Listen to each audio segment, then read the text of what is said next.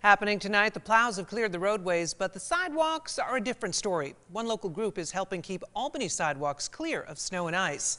Walkable Albany created a group called the Sidewalk Brigade, and they cleared the sidewalks after the plows come through their neighborhood. Tonight they met at State and Lark and cleared crosswalks, bus stops, and sidewalks that were covered in snow. Officials say this is one way to help those in the community who walk to have a safe way to get around the city. It's a way we can make our neighbors' lives a little bit better. You know, lots of people walk up and down Lark Street to get to the grocery store, to get to school, to get to work, to get to bus stops, and we can make their lives a little bit better if they can do so without slipping and falling on their face.